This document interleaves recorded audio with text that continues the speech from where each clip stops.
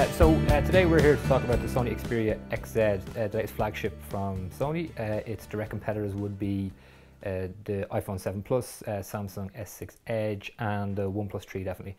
We'll get straight to it. The screen on the XZ is 5.2 inches, the lower end of those devices I've just said. The resolution on the XZ is 1080 by 1920, which again, which matches the iPhone and the OnePlus, but is below the S6 Edge. The strange thing with the resolution is it should be worse than it is. I mean, the screen, because the screen is a little bit smaller, it seems to pack a few more pixels into every avenue. So when you watch a video, which obviously Sony are trying to sell this on, it's really, really good. You can game on this as well, and when you film, everything seems really, really clear. With regards to camera, it's 23 megapixels on the rear, 13 on the front. Again, vastly superior to many rivals.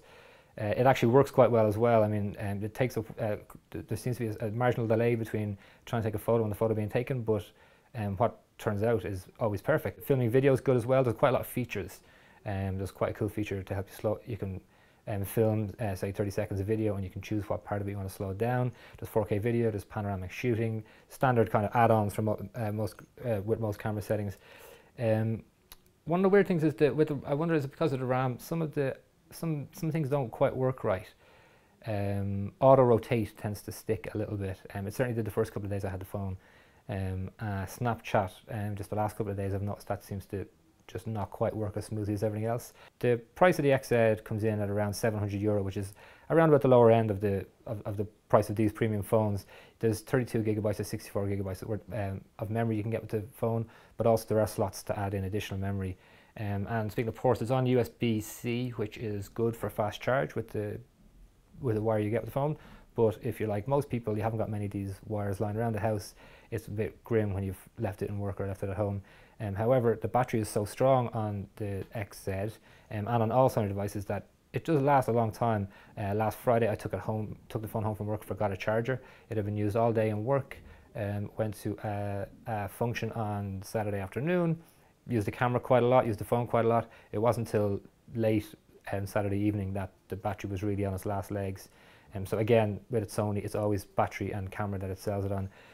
On the whole, price-wise, I mean, if you're going to look for a premium phone, you're going to be looking in this ballpark anyway. So price-wise, it probably makes sense to go Sony.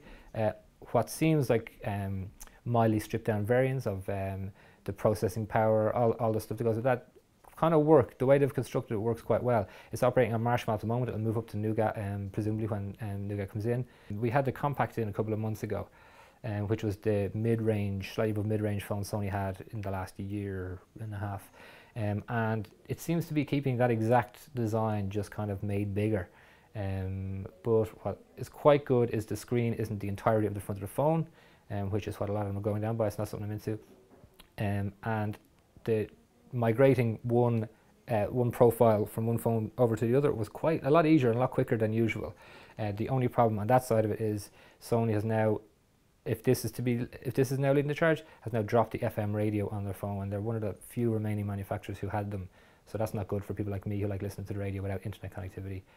But all in all, it's a good phone, one of their better ones, and at its price, probably worth it. So that's our review of the Sony Xperia XZ. For more information, visit siliconrepublic.com.